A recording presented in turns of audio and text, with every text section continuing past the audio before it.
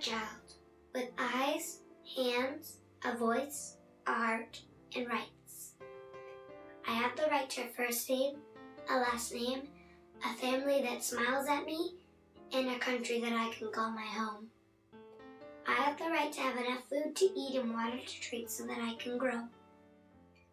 I have the right to be cured with the best medicines that were ever invented. I have the right to go to school without having to pay, so that I can learn how birds, or planes, or poppy seeds fly.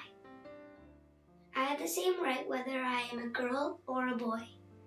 Boys and girls love to sing the same songs.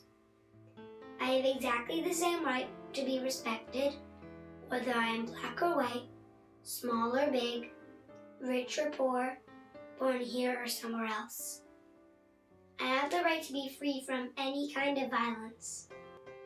And no one has the right to take advantage of me because I am a child. No one. I have the right to go to school and refuse to go to work. I'll choose a job when I've learned everything I want to know. I have the right to learn about friendship, peace, and respect for our planet, and for each human being who lives on it, for each animal that inhabits it, for each plant that nourishes it. I have the right to all these rights just because I am a child, especially if I live in one of the 193 states in the world that have agreed to the Convention on the Rights of the Child.